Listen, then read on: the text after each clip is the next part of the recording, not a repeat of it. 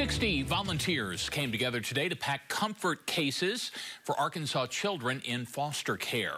Hosted by Summit Community Care and Comfort Cases, today's event produced some 400 backpacks filled with pajamas, socks, a blanket, a stuffed animal, books, and even dental and hygiene kits. We spoke with the founder of international nonprofit Comfort Cases, Rob Shear, about the growing number of children in the foster care system. So here in the state of Arkansas, you all have 4,600 children that is in the system. Through our nation right now, we have a little over 400,000. We are averaging about 700 children per day that are actually coming into the system. And the sad news is that we have roughly about 22,000 children that will age out of foster care.